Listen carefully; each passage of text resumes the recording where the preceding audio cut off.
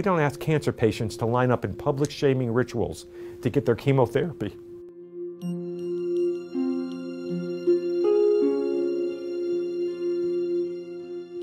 The disease my son struggled with was addiction. My son struggled for many years with this disease. And as I look back on those times, there were some tough moments and some wonderful times. I remember one time visiting him in a treatment program in Florida. And I got up early. I just wanted to see him sleeping.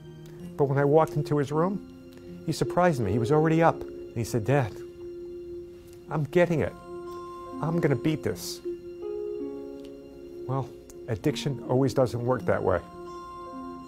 On October 20th, 2011, I was woken up in the middle of the night by my cell phone ringing. And when I picked it up, I was told that my son Brian had just died. He was 25 years old, and he hadn't used a substance in 13 months. And even more tragic, it wasn't just addiction that took my son's life. It was the feeling of shame he had every morning when he opened his eyes, a feeling like an outcast. 20 million Americans around this country suffering with this disease.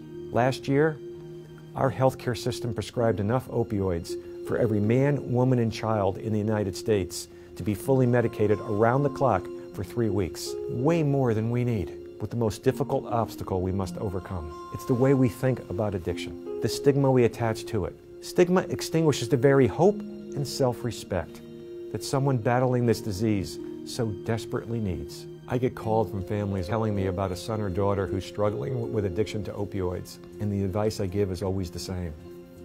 The most important thing you can do, tell them that you love them.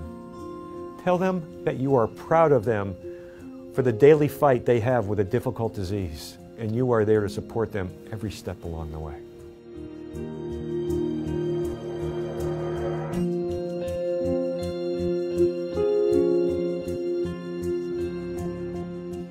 Almost 200,000 people have now joined our cause. We've passed laws in more than a dozen states that are already saving thousands of lives. We've worked with the federal government to ensure that doctors have guidelines for safer prescribing. We've gone toe-to-toe, fighting so hard around this country to ensure those who have this disease have health insurance to pay for treatment, same way it would be covered for other diseases.